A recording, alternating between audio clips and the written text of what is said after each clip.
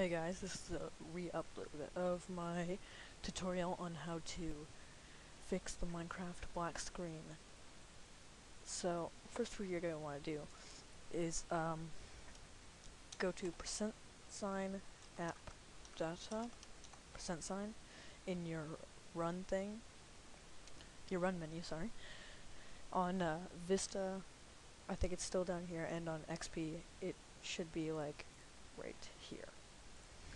So you're going to want to go type in %sign app data %sign, then you're going to find this roaming folder. Next you're going to want to scroll down. Mine, I believe, is at the bottom, yes, but sometimes they'll be at the top. Usually they're either at the top or the bottom. So you're going to want to click on that. Then you're just going to want to delete your bin.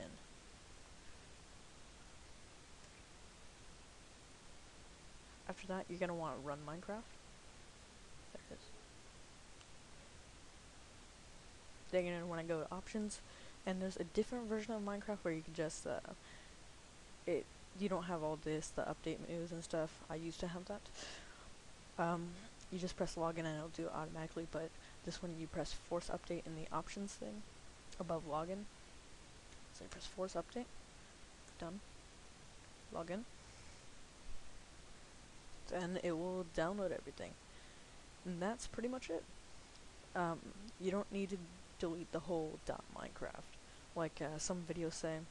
You actually might have to, but it's very, very rare that you have to do that.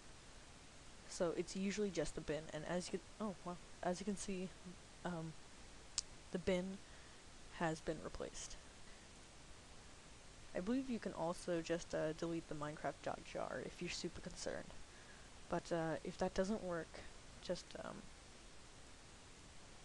go into your recycling bin, get that out. Oh, okay, there it is. Oh, oops.